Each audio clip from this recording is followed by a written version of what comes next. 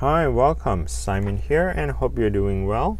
In this video, I'll walk you through step by step on how to upgrade your original M.2 drive to a larger M.2 drive. So assuming that this is the 1 terabyte and you're planning to upgrade the current existing laptop drive because you need more capacity, more storage, and this is the video we're going to walk you through step by step on how to get one of these installed in your laptop. Alright, so let's get started. The first thing I like to do is to identify your laptop. If you flip it around at the back of your computer, take a look at this number here. It says Acer Aspire A515-46 series.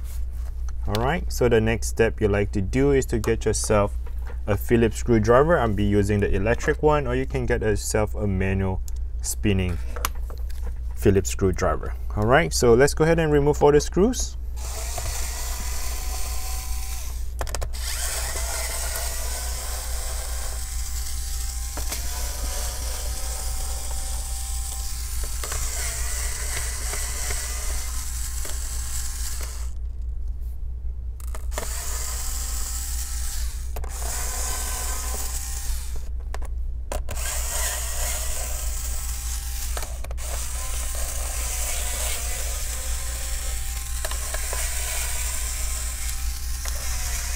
So all the screws are the same sizes, therefore it is okay if you mix match the screw, so you don't have to worry on that part.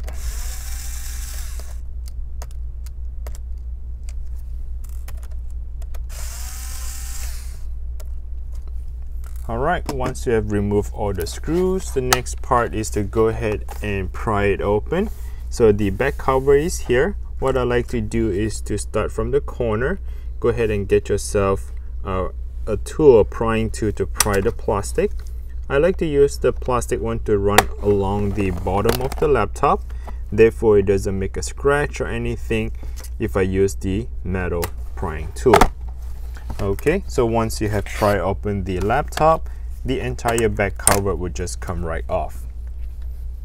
Once the back cover is removed, now you can see that the laptop at the bottom right corner, this is where your M.2 solid state drive is installed. Go ahead and get yourself a Phillips screwdriver and remove that one screw and slide the M.2 towards the body, so slide it down towards yourself, and this is the original M.2 drive. So this one here is only 128 gigabytes, which is quite small if you ask me. You can easily fill up all your pictures, all your data in very short period of time. Now, so assuming that you went ahead and bought yourself a brand new M.2 drive and you try to upgrade it, very simple. You just have to slide it back at 45-degree angle towards down away from that direction and put that one screws back in.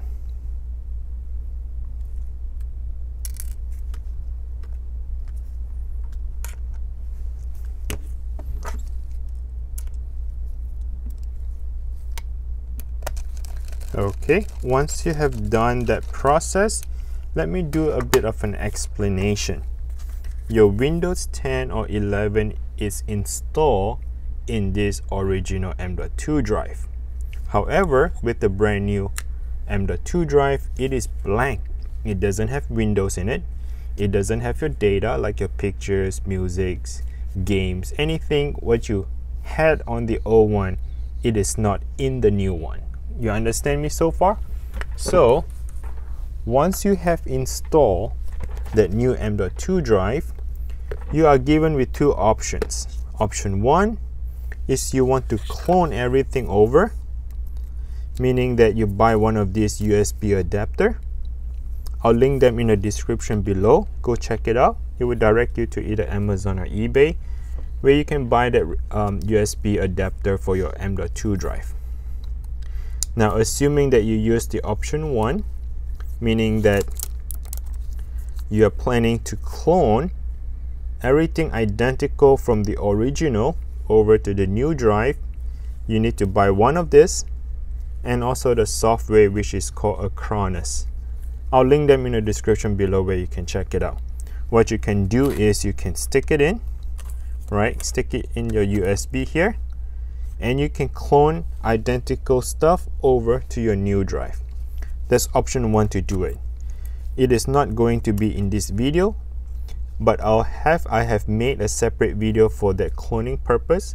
Go check it out either up here on the top, the bar, or check it out in the link in the description below. I'll link it for you and so you can watch it.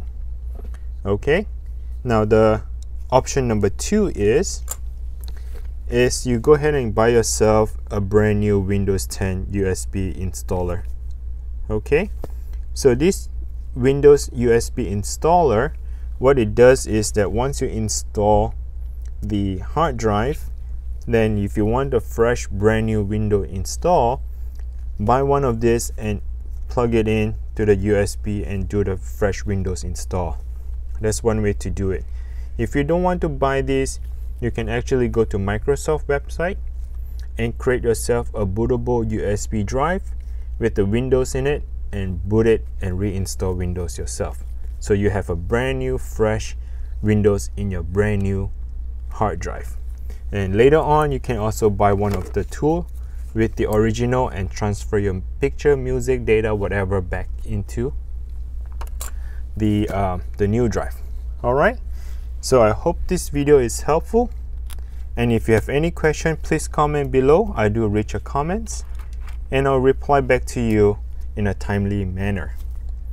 And if you find this video is helpful, please give me a like, and if you haven't subscribed to the channel, feel free to subscribe to the channel.